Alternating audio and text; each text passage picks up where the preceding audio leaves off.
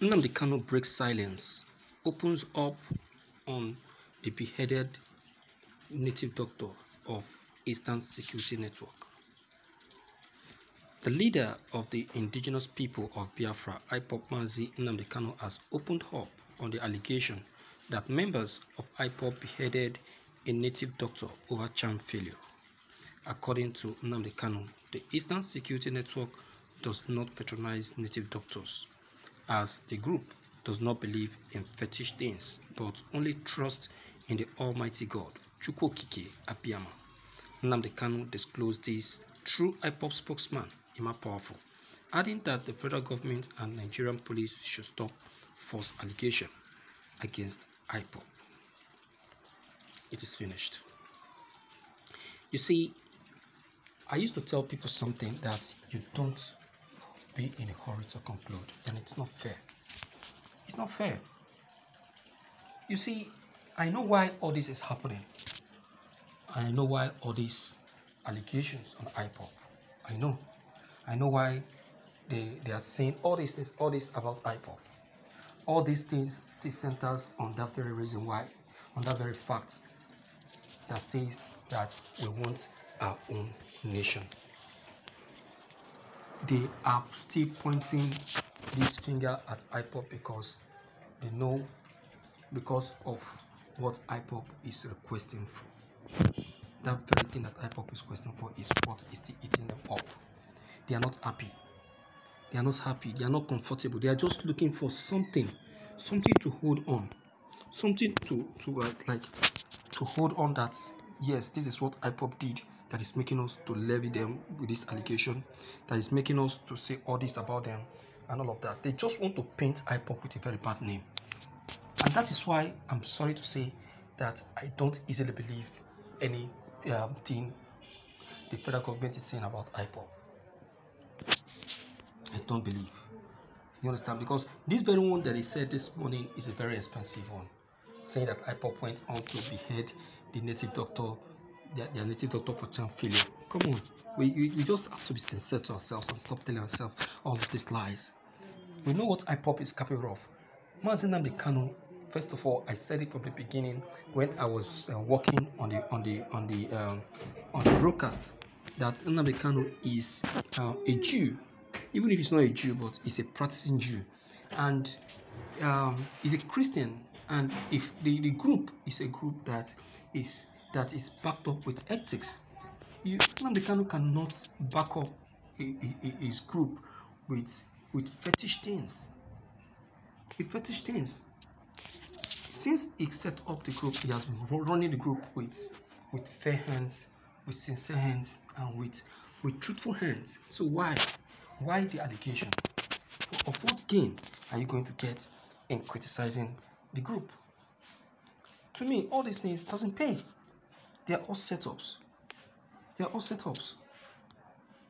They're just looking for what to say to the UN, for what to say to the EU, UNPO, so they will know that, okay, what Nigeria is saying about this group is true.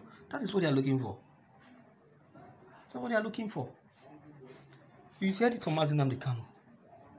He said it's not true and cannot be true. You see that? So let us stop this blaspheming. Let us stop these stories that touch, because they will not pay us. They are not taking us anywhere. There is no way there is nothing you will say about IPOB that will make the world to believe you and stop the support that they are giving to IPOB. Nothing. It cannot work. Will it work? I'm telling you. So you just hold your cool. Hold your cool. Because it cannot work. IPOB is a group set up to pursue a nation. They are pursuing a nation of their own.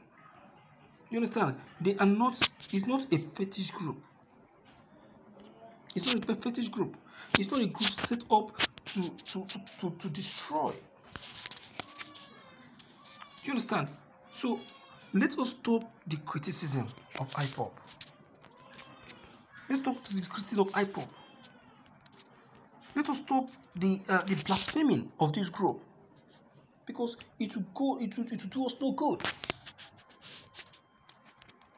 It will do us no good. You see, when I went through, when I was broadcasting on that very news, going through the headline, I felt something. I knew it's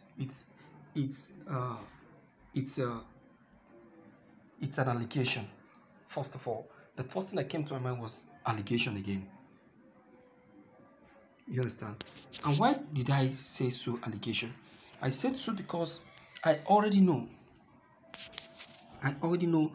that this is one of the very tricks that the Nigerian government always apply to jeopardize the name of the group. You understand now? And they are doing this in order for the world to see and believe that yes, what they are saying about IPOB is true. Now it is happening. You see? So I now say to myself, of what use? That's it. Of what use? Of what use is that going to be to them? My dear viewers, something needs to be done very fast. If Nigerian government don't know how to help themselves,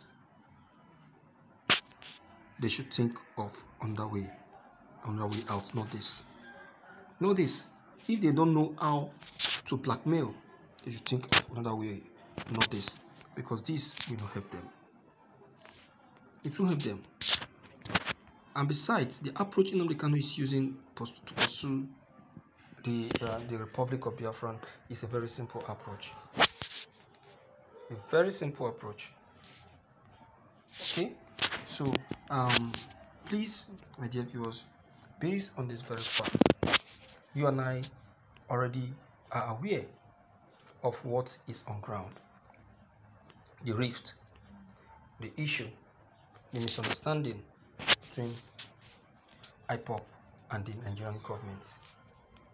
According to Nnamdi Kanu, it's no longer a rift, but a war.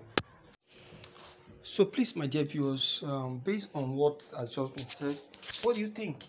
Don't be free to leave your comment below the comment box. Click on the subscription buttons as well as bell buttons to receive more updates. Thank you.